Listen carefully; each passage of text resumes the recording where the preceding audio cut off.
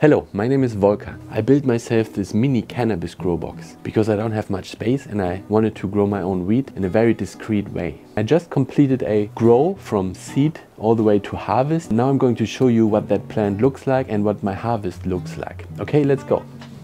So I start with germinating one of my cannabis seeds. Here it is, plop. 2 days later, this plant is coming out. This is when I put it into my tomato tent.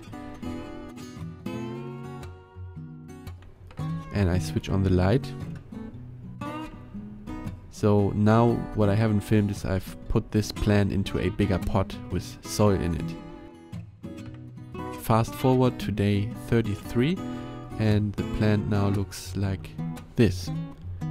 It is already starting to flower. These white things, they are flowers. This is an autoflowering plant, one that flowered very quickly. You get your harvest very quickly.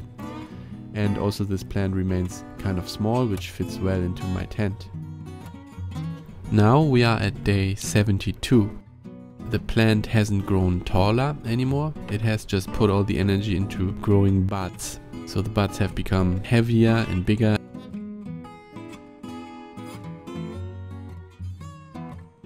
At this point they have a very strong smell, but the carbon air filter filters most of that out. And my neighbors didn't smell anything.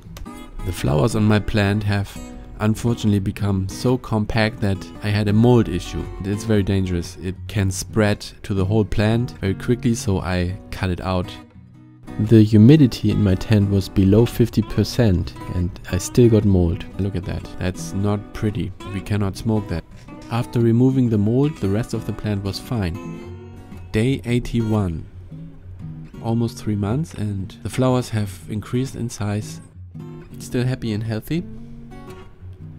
Here's some more close-ups. It looks a little bit more sugary on there now. And now it's day 84. This is the day of the harvest. I'm now taking the plant out of the tent. One last look at the flowers because I think they look delicious. And now I will start to cut this thing down. Taking out my scissors and snip. Snip. Snip. Schnapp. Schnupp. Schnippity. Schnupp. Snip. Schnapp. And the last one, the top cola. Snip. Okay, got them all. Now the next step is to get rid of all these big leaves. That way we make our weed look nice and the quality gets better. That's a lot of work. After I finish trimming all the buds, I put them back into my grow tent. They are totally wet now and they need to dry. And I'm slowly drying them with the fan running at a low speed. That takes about 5 to 7 days and then they look like this. Now I can check how much I got out of this. Let me get the trusty old kitchen scale out and see what we got here.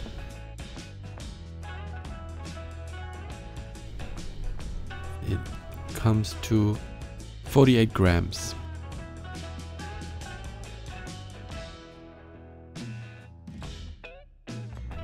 Time to smoke a little bit. Let's see how it is. Stick it in my grinder. Grind it up, and stick it in my pipe.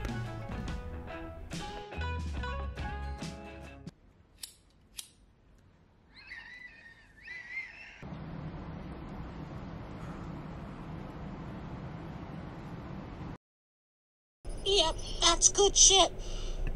So, and now the harvest has been in this jar 4 weeks now, and it's curing. The quality increases. It smells nice. I'm very happy with this. Some people have criticized Tomato Tent for being so small, but that was the whole point of the operation. I wanted to make a small grow box, very discreet, that fits into my wardrobe, that doesn't stink, that doesn't make any noise. And we are very close to that. There are a few things that need to be improved, and that's why Tomato Tent version 2 is coming out. And let me show you the new things that are coming to version 2. Let's go to the shop. A really important thing is discretion.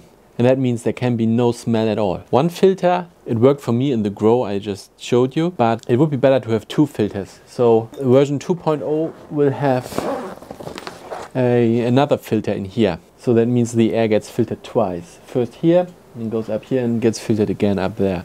Another change in version 2 will be the LED light. This is the new version which we will be using, and there are so-called far red chips on there. Far red increases the harvest basically. Another recent update is the drying mode. In this mode the LED grow light is off and the controller holds a certain temperature and humidity, and by that it will slowly dry your harvest for best quality. The tent has this QR code here, and if you point your phone camera on, it will open a website that shows you all the details about your current grow in your tomato tent. I know that many of you who have ordered a tomato tent are still waiting for it. I'm late with delivering orders. There were a few problems which have occurred, and I wanted to make sure the quality is really good before I ship it out. And now I wanted to ask you if you possibly want to wait for version number 2, which comes out August 20 and has got all the new stuff. And I hope to see you soon. Bye.